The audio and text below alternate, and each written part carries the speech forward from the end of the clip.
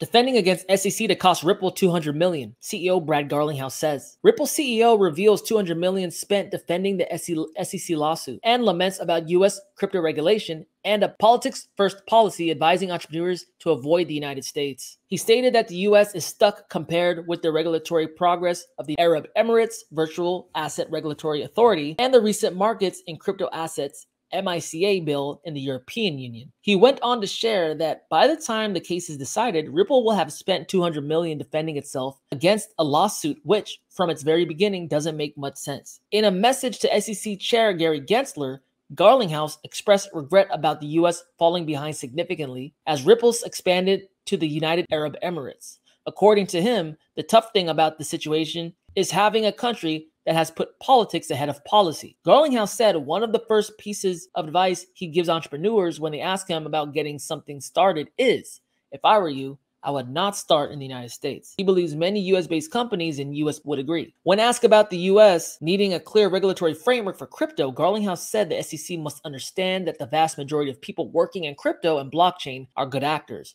who want to stay within the rules of the road but need them defined. So this is a good example of how regulators, politicians use their systems and processes because they're so bureaucratic to kill companies, to punish companies that they don't want to flourish. 200 million.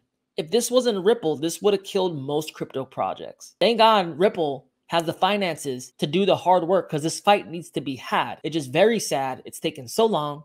It's very sad it's been so expensive for them. And it's very sad that Ripple tried to work with SEC and is getting treated, in my mind, unfairly. Brad Garlinghouse has 100%